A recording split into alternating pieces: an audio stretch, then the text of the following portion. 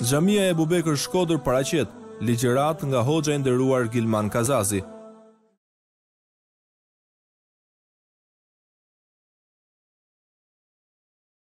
Bismillahirrahmanirrahim.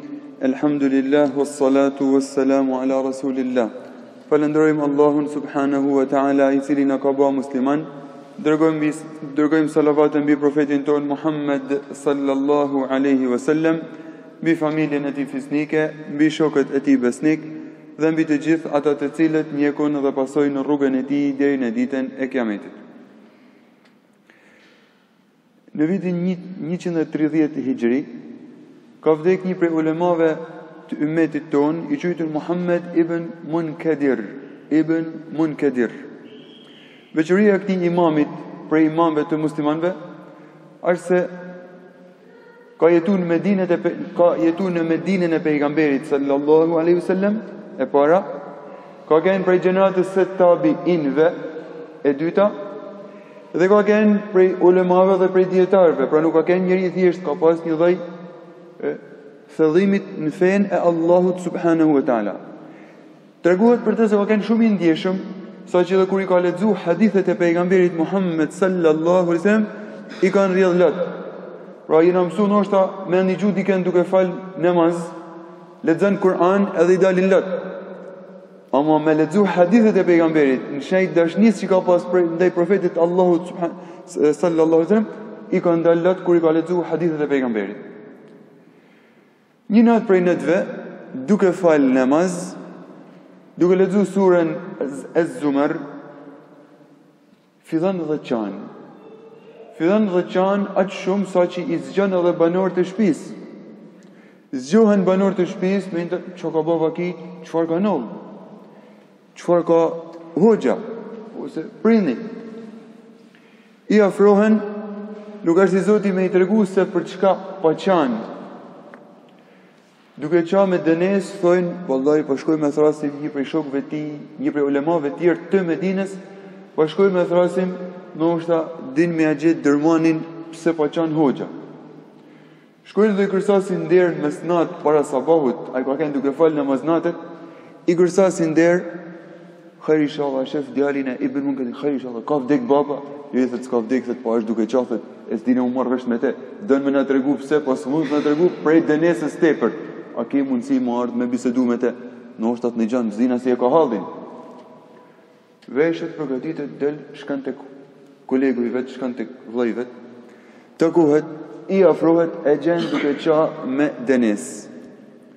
Si e ki halli? Thot isha duke lexu Kur'an, duke lexu surën Az-Zumar, ajeti 37, ku Allahu subhanahu wa ta'ala thot: "Wabada lahum min Allahi ma lam yakunu yahtasibun." Do t'i prezantohet njerëzve ditën e gjykimit prej veprave tyne ato vepra të cilat nuk ja merr mendja. E nuk e di hadhin tem kur do të del para Allahut subhanahu wa ta'ala si do t'i kem veprat para madhështisë Allahut. Kam bëj gjunahe, i kam neglizhu, kam bëj gjunahe, mund t'i kem harru, kam bëj gjunahe, kam mendu se hajse nuk pa bëjnë dhe njësant madhe. Nuk e di se si kam e ken halli jem momentin kur del para Allahut subhanahu wa ta'ala.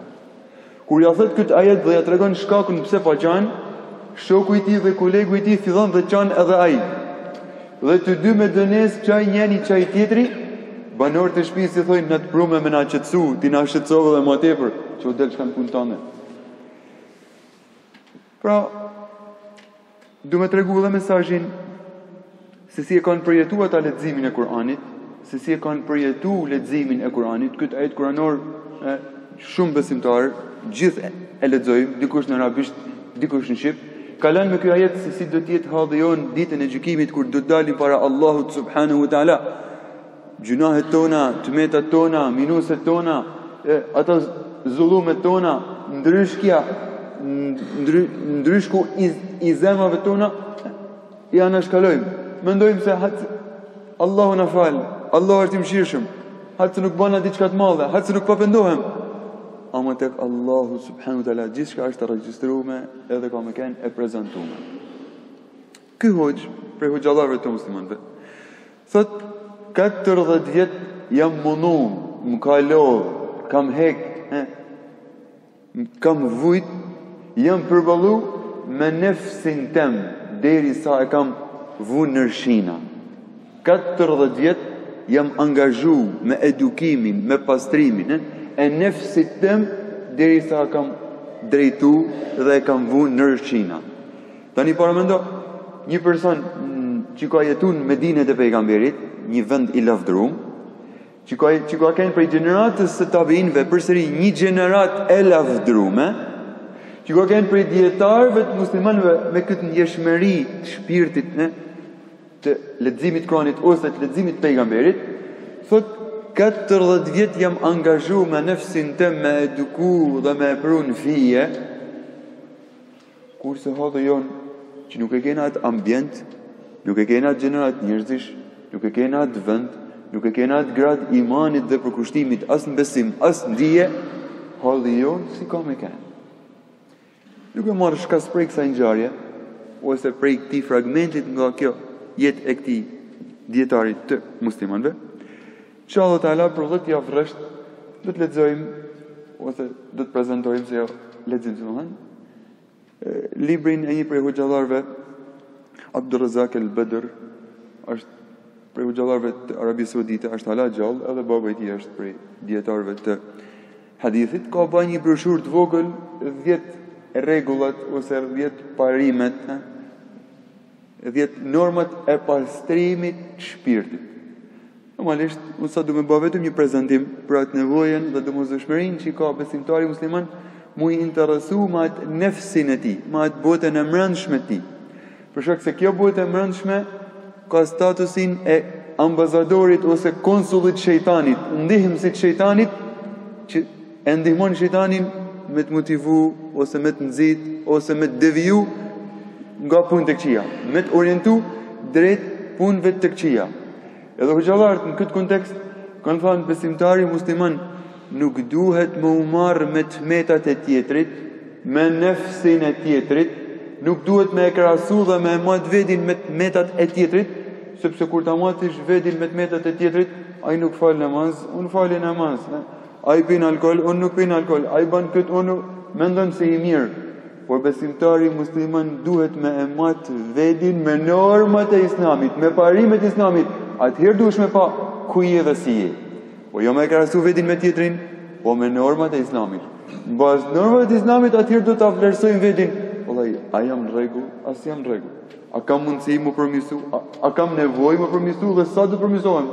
Kurse nëse e krahasojmë vedin me ata tmetat e nefseve të tjerëve, ndoshta na duket veti mirë edhe nuk kena shtys të mbrëmshëm për më përmirësu ose për më punu ose me shtu diçka prej adhurimit dhe punëve të mira në përditshmërinë tonë si besimtar musliman.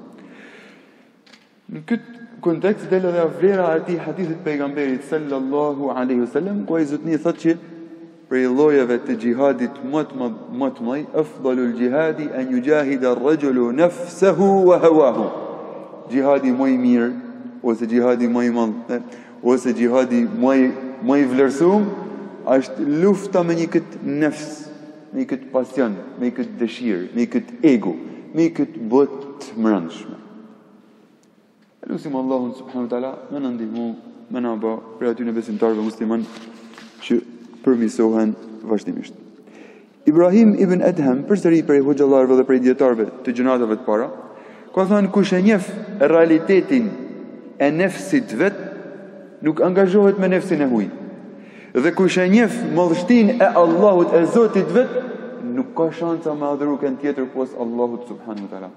Por në momentin kur një person nuk e njeh madhështinë e Allahut, ndoshta bjen në ata shkon e mund të adhurojnë dikën tjetër.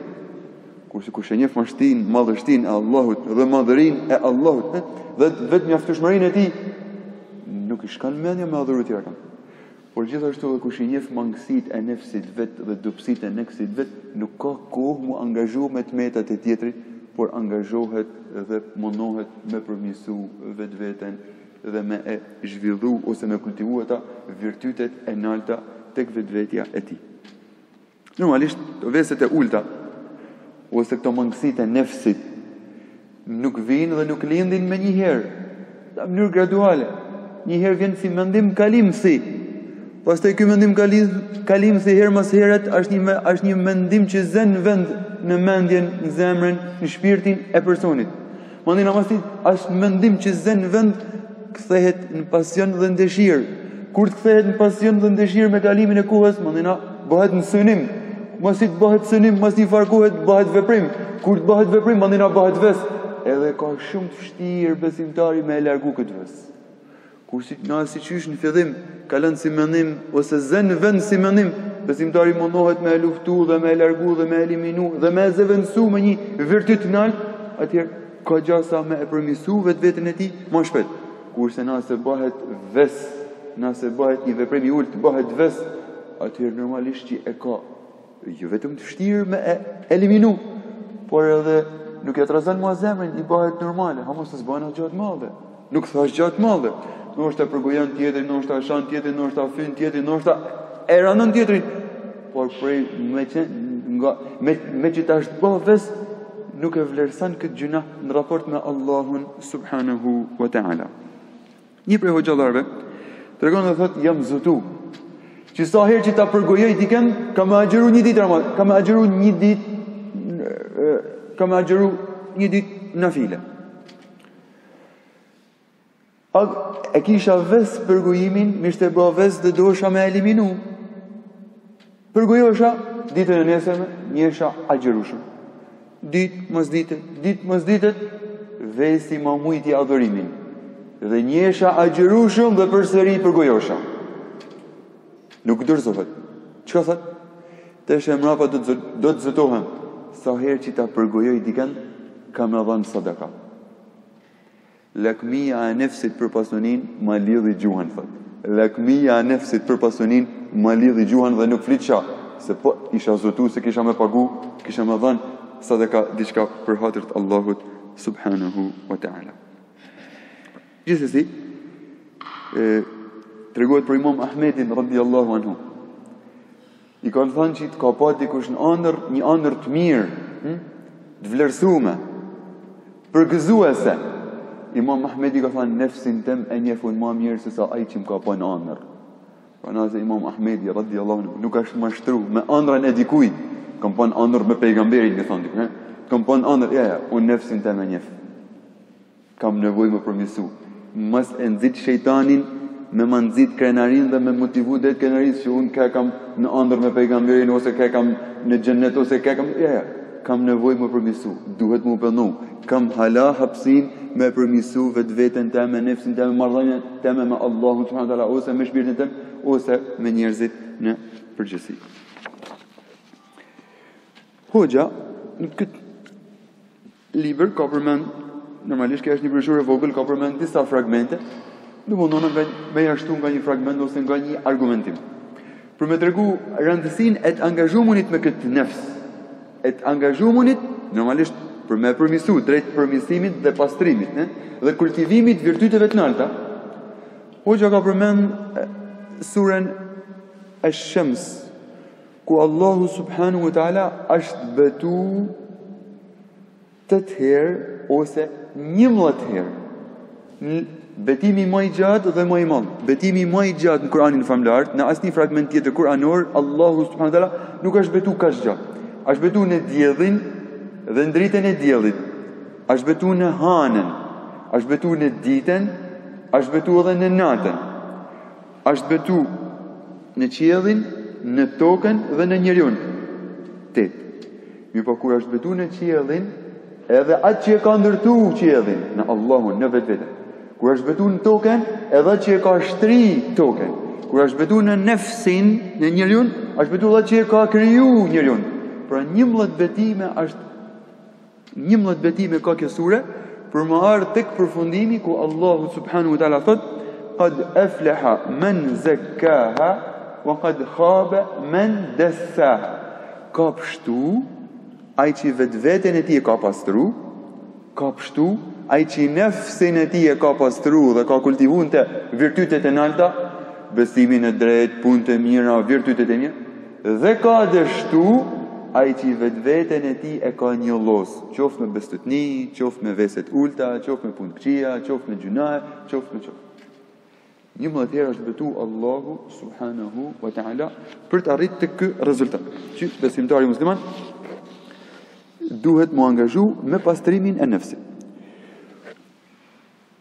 Një fragment tjetër që vërteton atë rëndësinë pse besimtari musliman duhet mu angazhu me atë botën e tij të mbrëmshme, me atë nefsin e tij, është fakti se Allahu subhanahu wa ta'ala në 4 fragmente kuranore, 2 herë në surën Bakare, 1 herë në surën Ali Imran dhe 1 herë në surën Jumu'a, ka përmend misionin e pejgamberit Muhammed.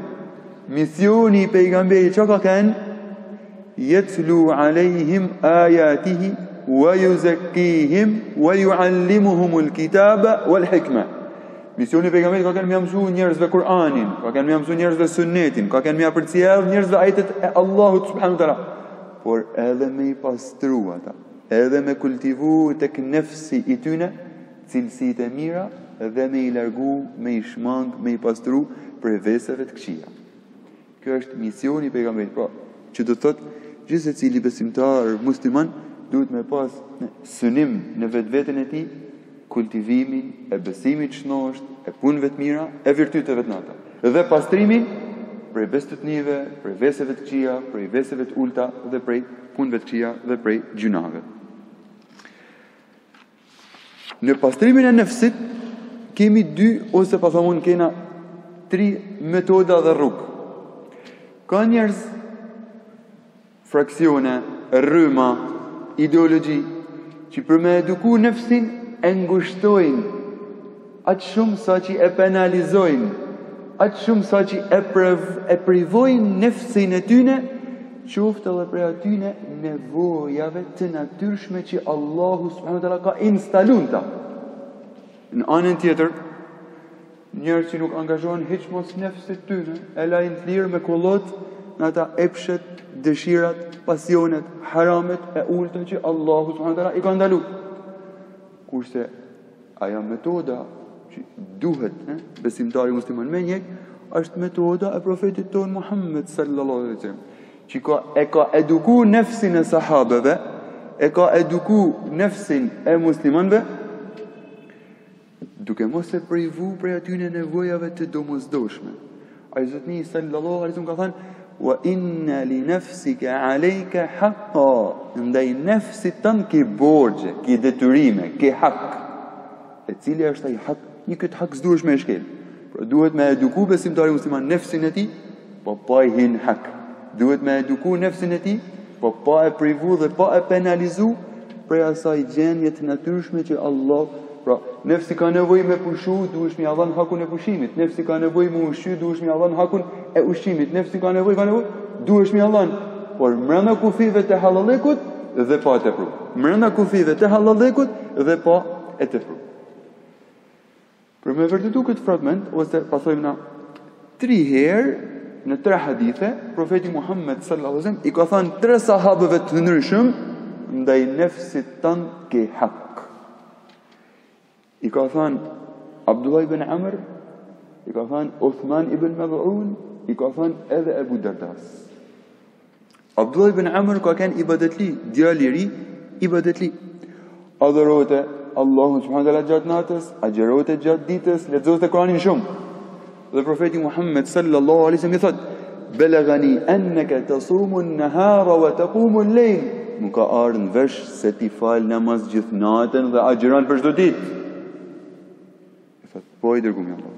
Fala taf'al, fa inna li jasadika 'alayka haqqan wa li nafsika 'alayka haqqan." Mos e bën këtë veprim. Se ndaj nefsit, ndaj trupit tënd ke borxhe dhe detyrime, dhe ndaj nefsit tënd ke borxhe dhe detyrime. O i dërguar i Allahut, unë jam djali i ri, kam takat me agjeru. Masi që ja thot pejgamberi sallallahu alaihi wasallam këtë fjalë, i thotë që agjero 3 ditë për çdo muaj, se agjerimi 3 ditëve për çdo muaj ka vlerën dhe sevapin e agjerimit gjithë vitit. O i dërguar i Allahut, unë jam djali i ri dhe kam mundësi me agjeru më shumë. Atëra i Zotni sallallahu alaihi wasallam e orienton drejt agjerimit të Hazreti Davudit. Një ditë pa, një ditë ja. Mirë po, mos i që është bë plak, Abdullah ibn Amr thot: "Lejteni kuntu akhadhtu rukhsata." Ai mjerion, sikur unë ta kisha marrë lehtësimin e pejgamberit Muhammed sallallahu alaihi wasallam. Pra, e mi ngarkova vetveten, duke agjeru një ditë po, një ditë jo, sikur ta kisha marrë lehtësimin e pejgamberit sallallahu alaihi wasallam të agjerosha për çdo muaj nga 3 ditë, për çdo muaj nga 3 ditë, dhe ta kisha fitu sevapin e agjerimit të gjithë muajit ose të gjithë vitit. Personi i dytë, Uthman ibn Mad'un. Gruaja e Uthman ibn Mad'un, Khuwaila bintu Hakim. Shkon tek Aisha radhiyallahu anha për vizitë, e shef pejgamberi këtë zojt sahabeve, Khuwaila bint Hakim, e shef në një gjendje të mrekullueshme. Edhe ja tërheq vëmendjen, e i thot Aishës radhiyallahu anha, pejgamberi sallallahu alaihi wasallam, i thot bashortës tij, në gjendje të mrekullueshme mund duk Khuwaila. Çka është puna e saj? Aisha radhiyallahu anha thot, "O i dërguar i Allahut, imra'atun la zawja laha." Kjo është gru pa burr. Kjo ishte martume. Gru pa burr. Pse? Çfarë bën ky burr? Yasumu an-nahar wa yaqumu al-layl. Fa hiya kaman la zawja laha. Burri saj tan ditën agjerueshëm, tan natën adhurim dhe ibadet, një zoj pa burr. Zoj pa burr. Si rezultat e ka neglizhu interesimin për vetveten e saj. E ka hub vetveten e saj. Nuk angazhohet më për paraqitjen e saj. Profeti Muhammed sallallahu alaihi wasallam e thot Uthman ibn Mad'unit, i thot, "Hajde këtu." Dhe i thot, "Raghbatun an sunnati", apo e bën këtë veprim ti për të largu prej sunnetit tem. Uthman ibn Mad'un, jo pasha Allahun, o i dërguari i Allahut, sunnetaka atlub, përkundazi un sunnetin tënd pa kërkoj. Profeti Muhammed sallallahu alaihi wasallam i thot, "Nëse ti kërkon sunnetin tim, atëherë unë edhe flaj, edhe falem, edhe agjeroj, edhe ushim, edhe martohem." Kurse ti i largu prej ushimit, i largu prej fjetjes, i largu prej familjes, i thot profeti sallallahu alaihi wasallam, "Ki frikë Allahun, ndaj familjes tënde ke borxh, ndaj mikut tënd ke borxh, ndaj nefsit tënd ke borxh." Edhe agjero, edhe ushqe, edhe falu, edhe flaj. Pra, përsëri, edhe këtë hadith pejgamberi sallallahu alaihi wasallam ka përmend hakun e borxh, hakun e nefsit. Normalisht përsëri haku i nefsit, hatë se në ka thënë pejgamberi ndaj nefsit kena hak edhe 12 sahat gjumë. Ja. Nuk po kërkojmë këtë. Mirë po, jo ndoshta me fjet aq pak sa që me hin hak nevojave të nefsit dhe trupit. Ose më ushqy aq pak sa që me hin hak nefsit dhe trupit. Dhe rasti i tretë është rasti i Ebu Derdas. Profeti sallallahu alaihi wasallam ka vllaznu mes Selman el-Farisiut dhe Ebu Derdas. Selman el-Farisiu shkan për vizitë tek Ebu Derdaja, nuk e gjen Ebu Derda në shtëpi, gjen bashortën e tij, Ummu Derda. Dhe e shef të njëjtën gjendje të mrekullueshme. Çka është puna me ty? Shoku jat, vllai jat Ebu Derdaja. Laysa lahu hajatun fi dunya. S'ka nevojë në këtë dynja. Sikur na ka braktis, jashtë përkushtu adhurimit Allahut subhanahu wa taala. Normalisht me qëllimin e pastrimit të nefsit. Qëllimi i sahabëve ka qenë i shnosht dhe i mirë. Ama rruga ndoshta nuk ka qenë ashtu siç e ka lyp ai zotni sallallahu alaihi wasallam. Gjithsesi sahabët janë modeli dhe shembulli jon me kryen pejgamberin Muhammed sallallahu alaihi wasallam, mirëpo këtë rast vetë ajo këshillimi, orientimi i atij zotni sahabëve. Vjen Ebu Derdaja, i shtron bukën vllaut tij Selmanit, i thot, "Ha se unë jam agjerueshëm, nuk pranoj me hangër, po hangër edhe ti me mua." Mos me të hangër mysafirin në sofër, ulet Ebu Derdaja, han bukë e prish agjerimin vullnetar. Bjen koha mëra me fjet, dën mu çu Ebu Derdaja me fal namaz, Selmani thot, "O lo flaj." Na respektu mysafirin, janë një gjën fjalën, ulet është ngër. Dën mu çu për zyti me fal namaz, "O lo dhe flaj." Ulet përsëri. Pak para sabahut quhet Selmani dhe i thot, "Qoftë të falim namaz." Dhe falin të dy namaz bashkë. Mandena Selmani radhiyallahu anhu i thot fjalën e njoftën mesin e xhamallive, ndaj nefsit tonë ke borxh, ndaj Zotit tonë ke borxh, ndaj mikut tonë ke borxh, ndaj familjes tonë ke borxh, fa'ati kulli dhi haqqin haqqahu, jepja gjithse cilit borxhin e vet. Edhe Allahut subhanahu wa taala, edhe familjes, edhe mysafirit, por edhe nefsit tonë. Del Ebu Derdaja bashkë me Selmanin shkojnë me fal namazin e sabahut në xhami me pejgamberin sallallahu alaihi wasallam, dhe Ebu Derdaja ja tregon këtë fragment profetit ton Muhammed sallallahu alaihi wasallam, dhe pejgamberi jon sallallahu alaihi wasallam e aprovon fjalën e Selmanit duke i thënë, "Sadaqa Selmanu", të vërtetën e ka thënë Selmani. Ke borxhe ndaj Allahut, ke borxhe ndaj familjes, ke borxhe ndaj vetvetes, ke borxhe ndaj mysafirët, ke borxhe ndaj nefsit tonë. Hoxha ka përmend 10 parime, prej këtyre parimeve ka përmend tauhidin, duan, Kur'anin, modelin dhe shembullin e mirë për kujdimin e vdekjes. Ne inshallah taala për çdo javë do ta marrim nga një prej këtyre parimeve. Lutim Allahun subhanahu wa taala me na bëj për atyre besimtarëve musliman që interesohen dhe angazhohen për pastrimin e nefsit, për pastrimin e shpirtit, për pastrimin e zemrës, për pastrimin prej gjunaheve, prej veseve të ulta, prej bestutnive. Lutim Allahun subhanahu wa taala punët e mira me ne ishtu, dhe me ne pranu gjunahat tona, me ne falë, dhe me ne paksu zemrat e muslimanëve me i bashku. Allahu na rob për pjesëmarrjen. Subhanakallahumma wa bihamdik, ashhadu an la ilaha illa ant, astaghfiruka wa atubu ilayk. Realizoj Kandilin Ndriçues. Na ndiqni në Facebook Kandilin Ndriçues, Xhamia Ebu Beker Shkoder, YouTube Kandilin Ndriçues.